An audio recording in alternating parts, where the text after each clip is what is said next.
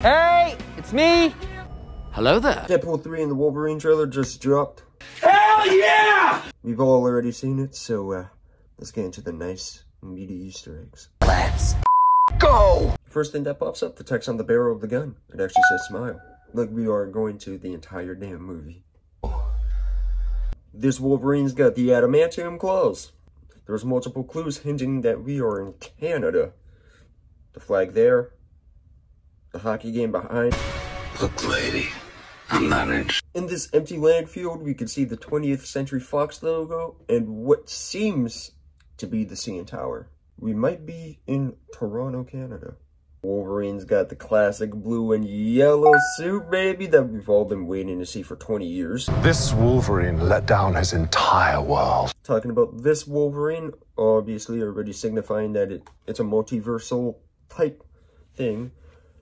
But this can also hint at more than just one Logan in this movie. Both Deadpool and I are Touching myself tonight.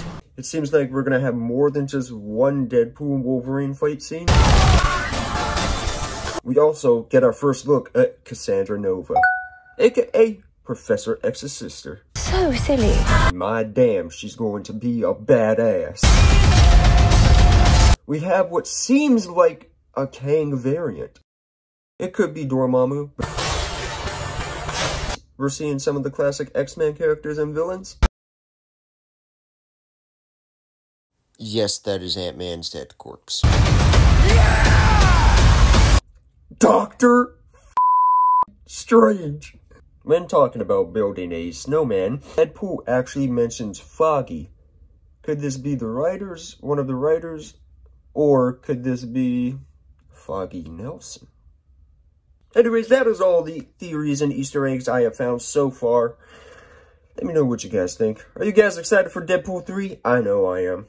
Leave a like, subscribe if you haven't already. Comment down what you think down below. I'll see you all in the next one.